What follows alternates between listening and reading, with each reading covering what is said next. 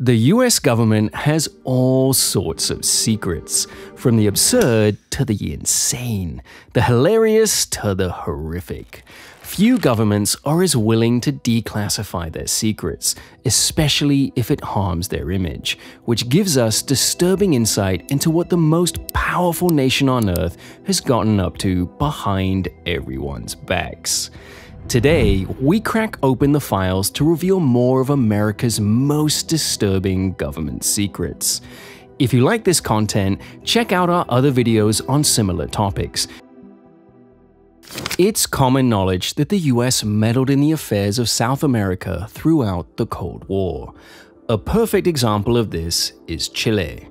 The US was concerned about the rise of socialism and communist sympathies in Chile throughout the 1960s, focused mostly around the figure of Salvador Allende. The US spent millions bolstering Allende's opponents in the 1964 election, which Allende narrowly lost. With the 1970 election fast approaching, President Richard Nixon and his Secretary of State, Henry Kissinger, feared that Allende would finally take power. The US's fears were realized by Allende's victory in September 1970. Soon after, Nixon authorized Project Fubelt in late 1970 with a budget of $10 million to foment a coup against Allende.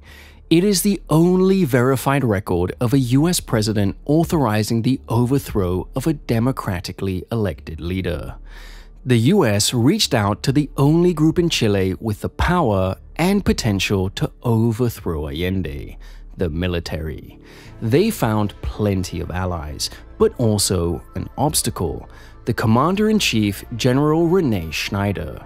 Schneider was an upstanding constitutionalist who would never support a coup, so the CIA decided to get rid of him.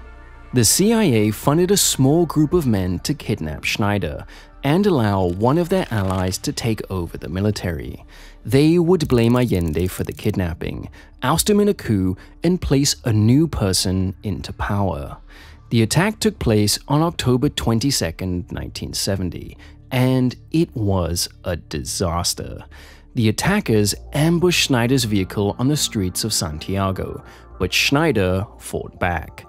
In the ensuing gunfight, Schneider was hit multiple times. The attackers were forced to flee, while Schneider died of his injuries a few days later. Schneider's death infuriated Chile. Allende enjoyed a surge of support from a population who saw the attack on Schneider as an attack on their democracy. Although the US hid its involvement, the hope for a coup disappeared. The US spent the rest of Allende's presidency funding opposition groups and trying to isolate Chile diplomatically. Eventually, in 1973, another coup was attempted. This time, the US appears not to have been involved, and unlike the 1970 attempt, this one succeeded.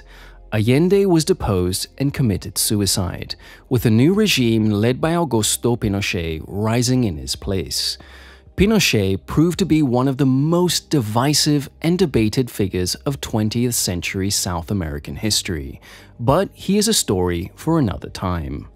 Documents reveal that the CIA was aware of the coup beforehand, but was unlikely to have been involved. Allies of Pinochet had approached the CIA for aid, but the CIA believed that it was, quote, strictly an internal Chilean matter. However, it was obvious that the US would welcome a coup, and the new regime needn't fear US condemnation. Investigations by the Senate's 1975 Church Commission and a 1991 Chilean committee both concluded that the CIA had no demonstrable involvement. Chile is a representative example of the US's meddling in Southern and Central American politics through the 20th century. It showed that the nation which prided itself on being the arsenal of democracy against the Nazis was happy to subvert democracy in its own ideological war. Using documents declassified in 1998, General Schneider's family tried to file a lawsuit against Henry Kissinger in 2001 for his role in Schneider's death, but the case was quickly dismissed. Otherwise, no one faced any repercussions for the USA's actions in Chile. The US government's dubious tolerance of democracy and political opposition wasn't just for foreign policy. The US government has exerted massive amounts of time and effort on those it deems domestic threats, and few projects were more infamous for this than COINTELPRO. This was an FBI campaign to target a range of domestic political groups, including the Communist Party, feminist movements, anti-Vietnam War protesters, American Indian groups, the Ku Klux Klan, and most famously, the Civil Rights Movement. It lasted for over 15 years, until it was exposed by an activist group using stolen documents in 1971. Their MO was to expose, disrupt, misdirect, discredit, and otherwise neutralize key figures in the target movements. The vast majority of COINTELPRO targets were left-wing political groups. With the Cold War raging, the US feared that any group could be infiltrated by communists. They also feared the social unrest that the civil rights movement specifically might bring. Some of these targets were justified. For example, in 1964, the FBI successfully identified 21 KKK members who had murdered 3 civil rights activists in a case known as the Mississippi Burnings. COINTELPRO also included the FBI's efforts to deal with the slate of violence from far-left groups in the 1960s and 1970s, which included thousands of bomb attacks, shootings, and other episodes that left many people dead. However, much of the work was dishonest and illegal. One common target of this were the Black Panthers. It is true that the Black Panthers were an armed separatist group linked to the killings of many police officers and civilians, but the FBI employed extreme and illegal methods against it, even when they knew their targets were innocent. One of the most famous cases was the killing of Fred Hampton in 1969. Following a shootout between Chicago police and Black Panther members in November 1969, the FBI decided to decapitate the city's Black Panther leadership. Hampton was a leading figure in Chicago's Panther scene, but wasn't in state at the time of the shooting, and no evidence has ever emerged suggesting his involvement, but that was enough for the FBI. In the early hours of December 4, 1969, an FBI informant in Hampton's inner circle secretly drugged Hampton in his apartment. Shortly after, a 14-man police team raided them. They killed one Panther who had been sitting in the apartment before moving to Hampton's bedroom. They found Hampton lying in bed next to his heavily pregnant wife, barely conscious from the drugs the informant had fed him. When the officers identified him, they opened fire. Hampton was unarmed and barely able to move, let alone pose a threat to the officers. It was nothing more than an execution. Another unjust target among the Panthers was Geronimo Pratt. After serving 2 tours in Vietnam, Pratt had settled down in Los Angeles and joined the Panthers, where he quickly rose up the ranks. Declassified FBI memos show that Pratt had attracted their attention by early 1970. Soon after, he was arrested and charged with the 1968 murder of an elementary school teacher. Pratt insisted that he was innocent and had been away at a Panther meeting in Oakland at the time, but he ended up being convicted and sentenced to 27 years in prison anyway. But in 1997, it was revealed that the FBI had lied. Not only was one of the key witnesses against Pratt an undisclosed FBI informant, but the FBI had concealed evidence that proved Pratt's alibi. The FBI had hidden wiretap recordings of the Oakland meeting that proved Pratt was 400 miles away on the night of the murder. Pratt was finally released in July 1997, having served 25 years of his 27-year sentence for a crime the FBI knew he never committed. But no target within the civil rights movement was so significant as Martin Luther King himself. They'd first identified King during the 1955 Montgomery bus boycott, and there was a long-standing suspicion that he was being influenced by communists. As King's profile grew, Attorney General Robert Kennedy authorized the FBI to wiretap King's home and offices.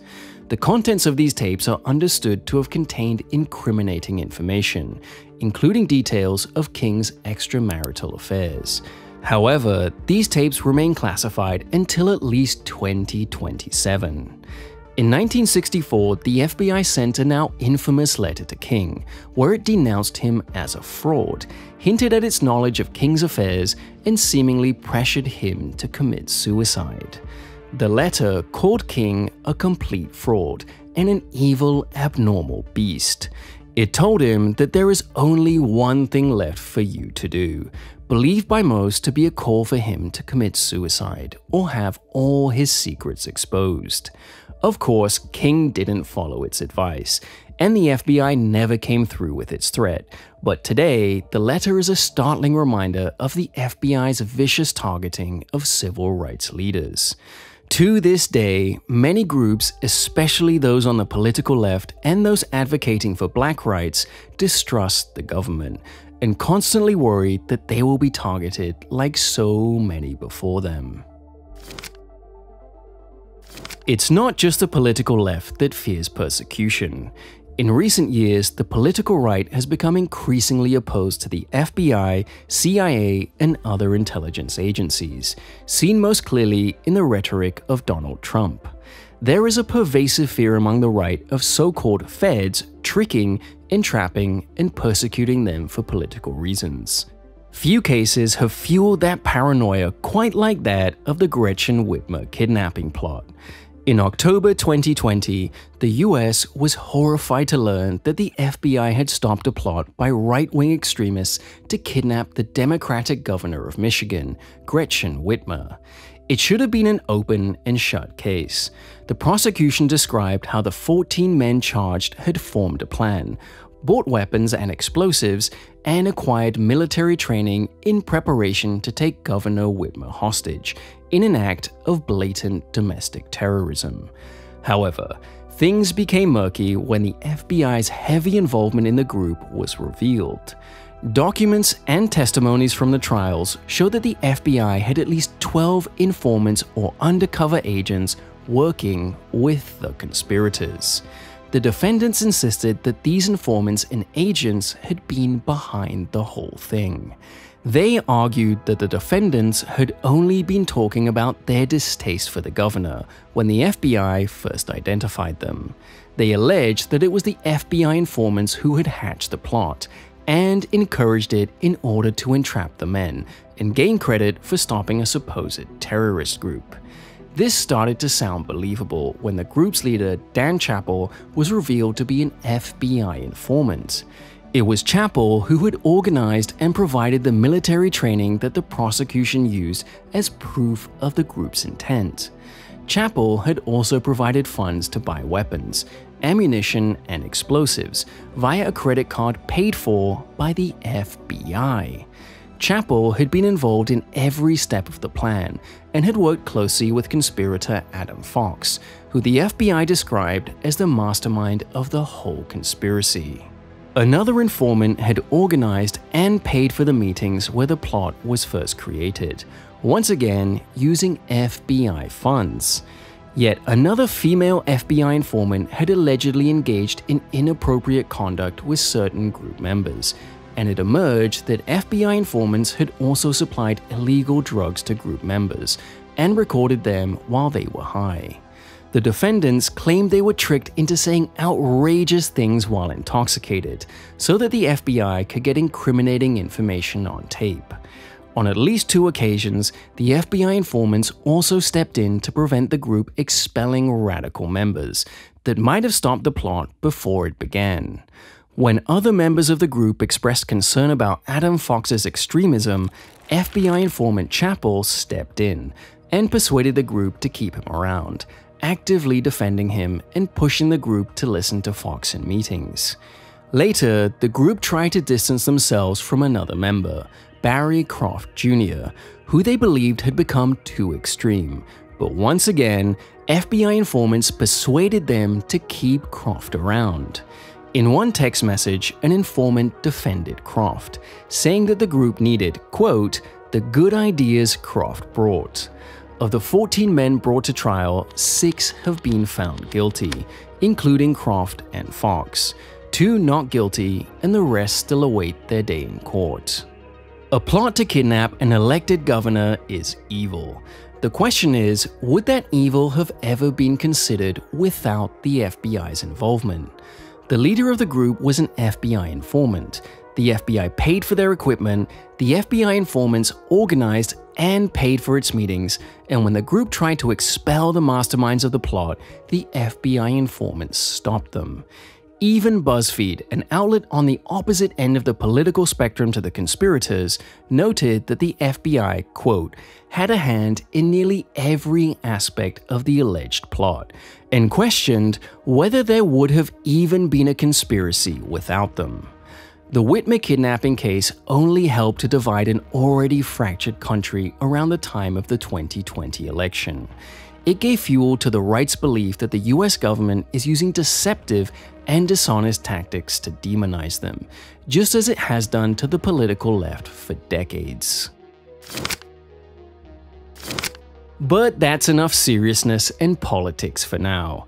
No matter what side of the political divide you fall, everyone loves a good ghost story, including the US government. The Vietnam War was full of weird and disturbing things, but one of the weirdest has to be Operation Wandering Soul. Many Vietnamese people had a strong belief in the existence of ghosts and spirits. If someone was not given a proper burial, it was widely believed that their ghost would be forced to wander the earth forever. As you can imagine, the war left countless people without a proper burial. Well, the US decided to take advantage of these beliefs. They recorded tapes full of eerie noises and voices, supposedly from the souls of dead Vietnamese people.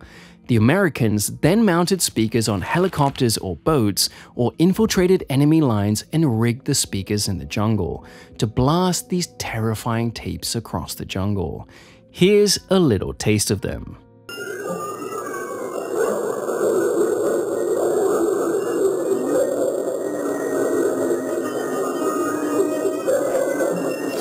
As scary as they were, there's mixed reports of the success of these tapes. Most of the time, it seems the Viet Cong knew what was happening and would shoot in the direction of the sound. This strange project was discontinued sometime in the early 1970s. Things were even weirder in the Philippines. In the 1950s, US psychological warfare experts were brought in to help the Filipino government deal with communist guerrillas. The guerrillas were mostly rural farmers, so the US reasoned that they probably had all the superstitions and beliefs that rural farmers were known for. This gave them an idea. The most terrifying creature in Filipino folklore is the aswang, a vampire-like monster that drains the blood from its victims. According to the biography of the American general in charge of the Philippines operations, the Americans put the story to good use. In one instance, the Americans spread rumors that an aswang was lurking near a village where the guerrillas were hiding. After giving the rumors time to spread, the Americans lay in ambush for a guerrilla patrol in the middle of the night. The Americans silently snatched the last man in the patrol without alerting his comrades, killed him, and then put puncture wounds in his neck to look like an aswang attack. They drained as much blood as they could before leaving the body to be found by his comrades. Amazingly, this worked. When the patrol found the body the next morning, they were terrified, and the entire guerrilla force retreated from the village. Ridiculous ideas of using local beliefs in psychological warfare didn't disappear with the Cold War either. During the Gulf War, the US possessed directed audio technology and the ability to create rudimentary holograms. According to sources seen by the Washington Post, the Air Force discussed using this technology to project a giant fireball above Baghdad, and then have the voice of Allah command the Iraqis to overthrow Saddam's government. Tragically, this amazing plan was never attempted. We can only imagine what it would have looked like. If you want to keep learning about secrets like this, subscribe so that you can be kept up to date on our new videos, and leave a like to show you enjoy this kind of content. And before you go, remember, the next time God appears in a blazing fireball to tell you to overthrow your government, relax, because it's probably just the US government screwing around again.